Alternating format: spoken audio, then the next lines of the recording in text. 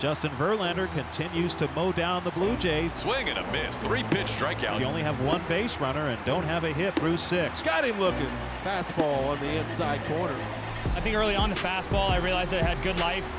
The velo wasn't quite where I normally sit at, but for whatever reason tonight it had really good life to it. Strikeout number 12. 13 strikeouts for Verlander. 9th inning baseball. Scoreless. And Abraham Toro bat. See you later! A go-ahead 2-run home run for Abraham Toro! The whole dugout was going crazy, because everybody knew it was on the line, JV. Astros with a 2-0 lead for Justin Verlander.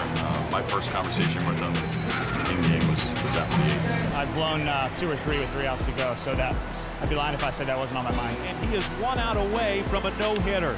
Toro is there. Making out. Good throw. Justin Verlander. A no-hitter!